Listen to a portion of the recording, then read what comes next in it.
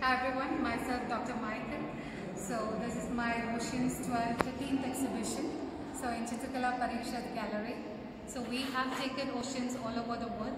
We have showcased in so many international galleries. One of our exhibition currently going in Paris and also in our new gallery, and that is in Spain. There also one of our exhibitions is going on now.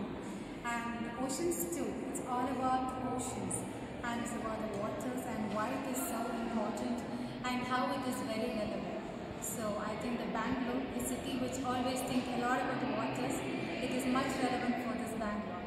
And these oceans have nearly, in this gallery, I could bring only 70. It made me to think about why can I name my series Oceans when I started the Oceans 1, Ocean Series 1, and thankfully it was a very successful one, and I could also help my students also.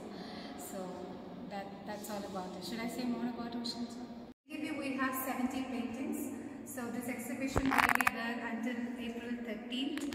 So all are welcome to CKP.